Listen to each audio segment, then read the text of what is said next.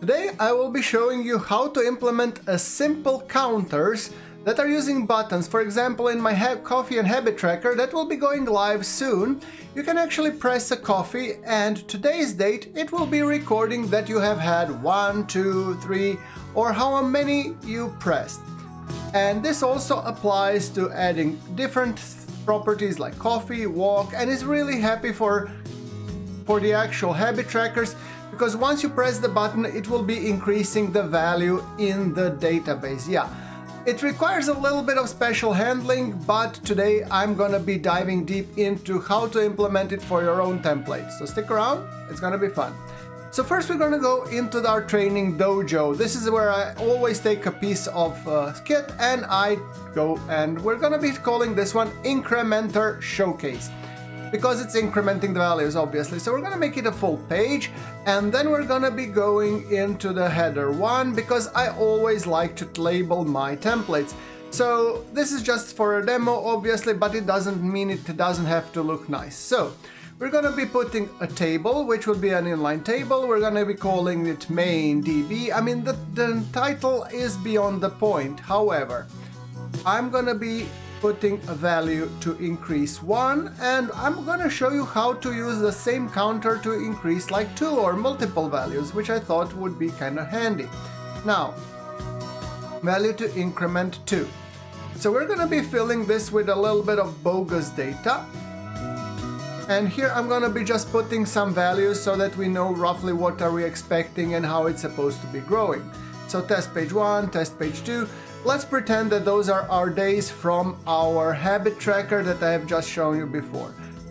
So we're gonna be putting 1, 2, 3, 4, and those would be the values to be incremented. Now, Notion technically doesn't support the incrementers, so we're gonna have a little our way around it. So we're gonna be creating a button to increment value 1.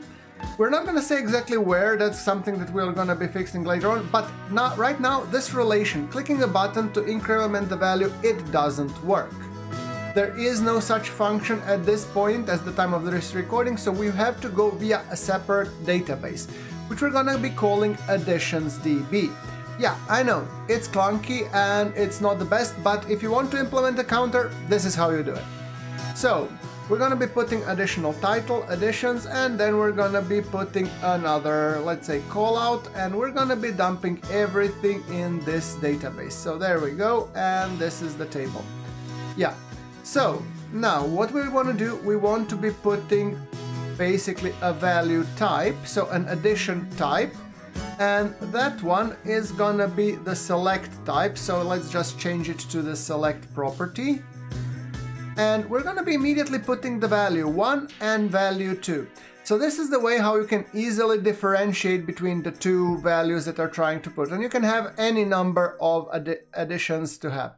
So we're saying add 1, we're going to be putting value 1. Add 2, we're going to be putting value 2. I know it's a counter, it's a rudimentary, but I think it's still, if you need it, this is the way how to approach it. So there can be a lot more selective nuances that can be added here, but in essence, this is it.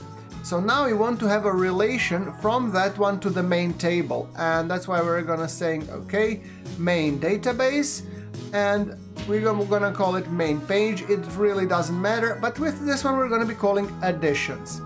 So in my habit tracker, it's actually days for the main page, but so let's just add some and relate some data right now. And now this looks like the test page 1 has 2 additions and test page 2 has 1 addition. Each of them being value 1, value 2. So you have to be really careful. So let's say add 4, value 1 again, and that one is going to be related to test page, let's say 3, whatever. Right.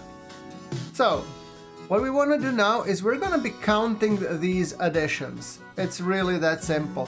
So we're not going to be manipulating value to increment 1, but we're going to implement a formula that will be calculating these additions, and that will be becoming our new actual value 1. So these value to increment 1 and 2, you can just delete them from the table. They're really not there. They were just here to prove my point. And now we're going to be doing formula is going to be additions, filter, current, addition type equals to, and now we're calculating actual value 1, so format it has to be. You have to have addition type and format, so it translates to the text's value or a string, and then compare it to value 1. So if you now look actual value 1, now this gives you the actual addition pages. But we want the actual value. How many are there? So we're going to be doing that dot length. Yeah, it's that simple. So I understand it's not what people would be sign upping for, and I'm really hoping that Notion will in the future be adding a simple, incrementer, like increment those fields, but at the moment it is what it is. So you duplicate it and just change the type to value 2, and you have a counter for the actual value 2. It's really that simple. So right now we have to delete value to increment 1 and 2, just not to be misleading. And now increment value. So now the thing is that we're going to be adding additions, but we need to understand, is it value 1 and value 2, and which page are we going to be relating it to. So we're going to be saying increment value 1, where we're putting value 1, and the main page that we want to relate, I'm thinking let's just, for the purpose of discussion, let's put it to the test page 1. If in the future you're going to be adding those pages, adding a new page, then it could be like page added as a variable. But at this point we're just going to be adding through the button to the page 1. There is a solution how you can actually build this so it relates for every new day, and if you will want to check that out, I suggest that you check a tutorial where I'm showing exactly how I've built my Ultimate Coffee and Habit Tracker video. If that's available, link will be provided in the description below. We're going to be putting increment value 2 as incr 1, but we're going to be putting value 2. It's that simple. So if we're incrementing value 2, so we are still on test page 1, but we're incrementing the value 2. And since typically we are normally adding for the value trackers the day that is always, for the habit tracker that's always today, that actually works pretty well. But if you want to add it to the back pages, for example test page and 2, then you add the button property to the table. And it works in a similar way. So we're going to say add page to the additions database, and we're going to be putting test, whatever, it doesn't really matter. However, addition type, it's important that you select, for example, if you're incrementing value 1, you're putting value 1. And you want to be editing the property, main page, and this time you actually select this page, which relates to the page where you've actually triggered the automation. Oh, we want to add this as increment v1, sorry. Now, so you see if you press add v1, actual value is 1, actual value is 2, so we can actually now be adding a lot of v1s there. And the same way works for any field. Now, if you want to be adding v2, you simply flip the value of the property addition type, and that's it. It's really that simple. And once you're clicking it, you're just gonna be incrementing the value 2. See?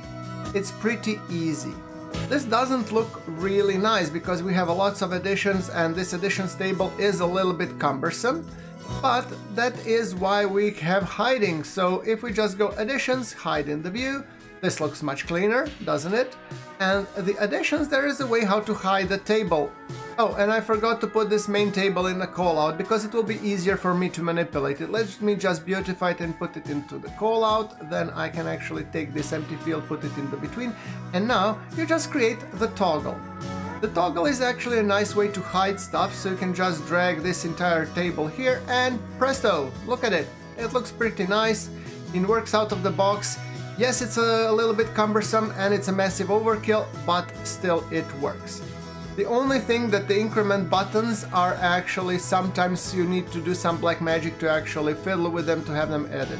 But as you can see in my coffee and habit tracker, if I'm pressing this button, walks are increased.